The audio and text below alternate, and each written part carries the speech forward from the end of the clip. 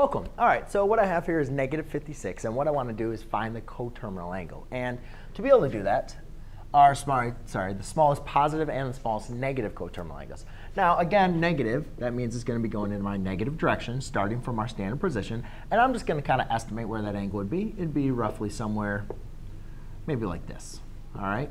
So that's an angle of negative 56 degrees. Now, again, what I'm trying to do is I'm trying to find the smallest negative and the smallest positive coterminal angles. That means the angles that have the exact same initial and exact same terminal sides. So the ways that I can do that is I can just continue the angle. So let's say I go to here, and if I continue the angle all the way around, and then go ahead and complete it. So therefore, that angle has the same initial and the same terminal. So how do I represent this distance from here all the way to here? Well, in radians, we represent that as 2 pi, because that's a complete revolution.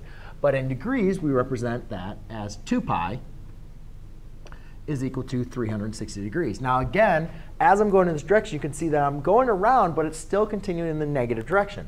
So to find my smallest negative coterminal angle, I'm going to subtract negative 360 degrees.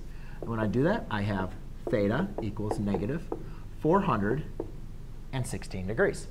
Now, let's kind of go backwards to find the smallest coterminal angle. And so what I'm going to be doing in that case is pretty much doing the exact same thing, but now I'm going to add 360.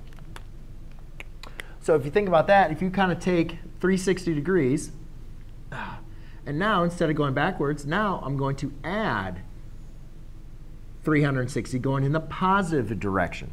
So now if I take negative 56 degrees, and I add 360, now theta equals positive 304 degrees.